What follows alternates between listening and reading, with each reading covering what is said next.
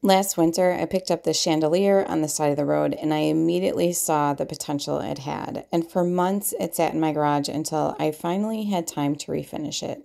So I let it sit outside on a rainy day to get rid of all the dust.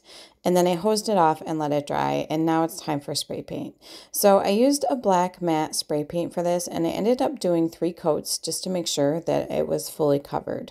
I plan on hanging this up in my craft room, so the candles are just for decoration. I really love the way this piece turned out, and I think the cat really liked it too.